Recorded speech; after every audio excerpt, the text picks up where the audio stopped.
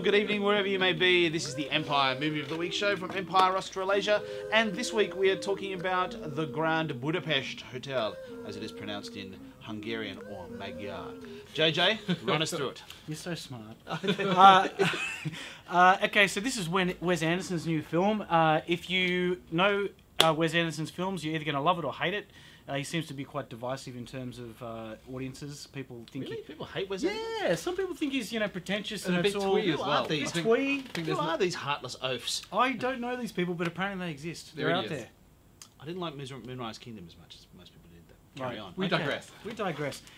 So this film is basically like a Wes Anderson greatest hits. It's got all the amazing production design, the kooky characters, the weird jokes, the stop motion sort of sequences, all that stuff. It's all crammed into one Wes Anderson greatest hits film. And it has Ray Fiennes as probably Wes Anderson's greatest character, Gustav H., who is basically, he runs the Grand Budapest Hotel in a fictional European city. There's a murder mystery involved.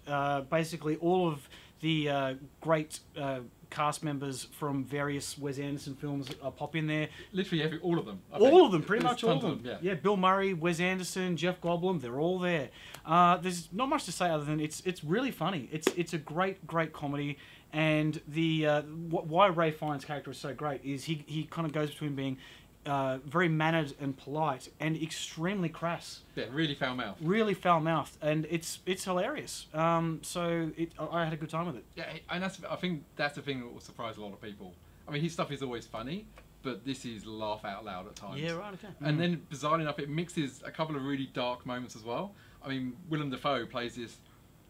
He almost looks like a cross between a zombie and a vampire. He like does. Pointy nails and just looks evil. He's got skull rings. Yeah. On This every is the finger. guy that played Nosferatu. Yeah, so he's kind of he almost looks exactly like that again.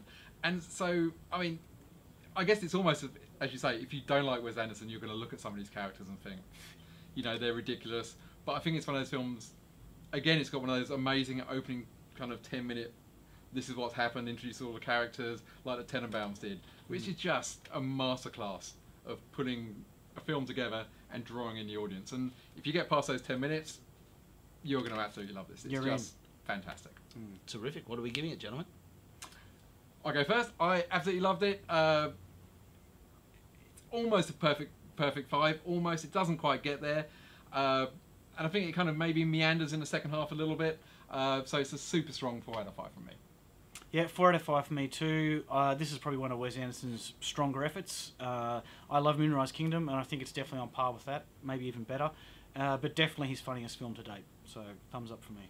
There you go, folks. We have 2 4 stars. I have yet to see the film because of magazine business. But from Dave and from JJ, so that's 2 4 stars for the Grand Budapest Hotel. I will see you next week. I hope you'll be too. Until then, see you later. Bye.